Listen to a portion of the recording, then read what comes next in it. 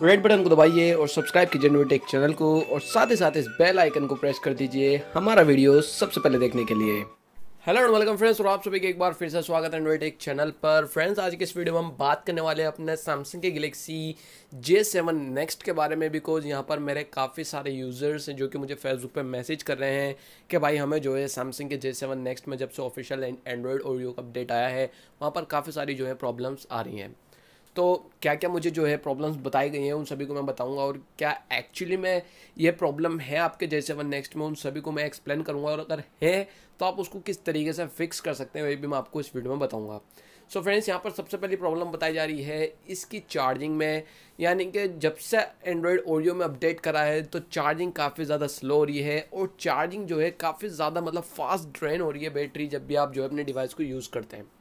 इसके अलावा यहाँ पर जो हमारे सब्सक्राइबर उन्होंने मुझे बताया है कि इसकी जो कैमरा परफॉर्मेंस है उसको काफ़ी ज़्यादा डाउनग्रेड किया गया है। यानी कि जो इसका फोकस है, एक तो उसमें थोड़ा लेग कर रहा है। जब आप माइक्रो शॉट कैप्चर करते हैं तो काफ़ी ज़्यादा मतलब आपको प्रॉब्लम्स आ रही हैं माइक्रो शॉट कैप्चर करने में।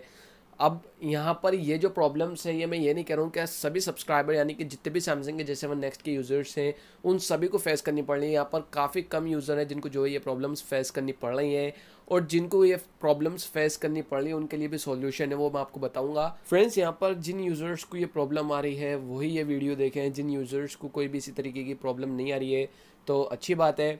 बाय द वे, यहाँ पर एक सबसे इम्पॉर्टेंट बात यह है कि आपने किसी भी सैमसंग के डिवाइस में, किसी भी सैमसंग या किसी भी एंड्रॉयड डिवाइस में जो अगर आप मेजर ओएस अपग्रेड करते हैं, फॉर एग्जांपल आपका जो J7 नेक्स्ट एंड्रॉयड नोगट पे था, अब आपने उसे एंड्रॉयड ओरियो में जो है अपग्रेड करा है, तो यहाँ पर आपको जो है एक बार हार्ड रीसेट करना चाहिए अपनी डिवाइस को।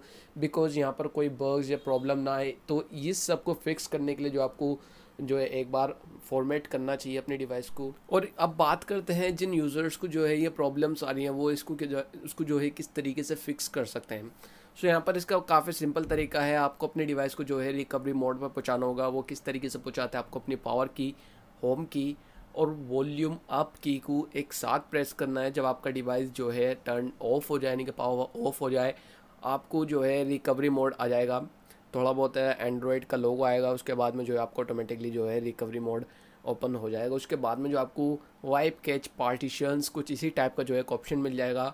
आपको उसको सिलेक्ट करके जो है अपने वॉल्यूम डाउन और वॉल्यूम अप बटन से जो है उसको जो है येस पे सिलेक्ट करके जो है आपको अपनी पावर की को प्रेस करना है। दैट मीन्स आपका जो कैच वगैरह है वो सब क्लियर हो जाएंगे, और उसके बाद में जो आपका डिवाइस में अगर कोई ऐसी प्रॉब्लम है तो वो फिक्स हो जाएगी। और अगर इससे भी फिक्स नहीं होता है तो फिर आप अपने डिवाइस को जो है नॉर्मली फॉर्मेट कर सकते हैं। अदरवाइज़ आप जो है रिकवरी में जा करके भी जो है फॉर्मेट कर सकते हैं, वो भी ज़्यादा बेहतर होगा। उसके बाद में जो आपकी जो प्रॉब्लम्स है डेफिनेटली फिक्स हो जाएंगी, क्योंकि जो एंड्रॉयड ओरियो का अपडेट है उसके अंदर कोई ऐसा मेजर बग नहीं है। यहाँ पर मेरा फ्रेंड के पास भी जो है J7 नेक्स्ट है और मैंने यूज़ करके देखा, वहाँ पर कोई भी इसी तरीके का कोई प्रॉब्लम मुझे नहीं देखने को मिली। बट फिर भी अगर आपको ये प्रॉब्लम्स देखने को पड़ रही हैं अपनी J7 नेक्स्ट में, तो फिर आप इस तरीके से जो है उनको फिक्स कर सकते हैं। बाकी अगर आप चाहेंगे कि मैं इसके ऊपर प्रैक्टिकली अपने डिवाइस पर करके बताऊँ तो फिर मैं वो भी कर दूँगा।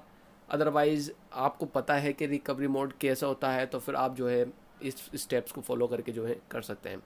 सो यही था आज के इस वीडियो में। आई होप आपको वीडियो पसंद आएगी। वीडियो अच्छी लगे तो लाइक कीजिए, इस वीडियो को शेयर कीजिए अपने फ्रेंड्स के साथ में, और अगर आप हमारे चैनल पर नए हैं तो सब्सक्राइब कर करके मजा आएगा।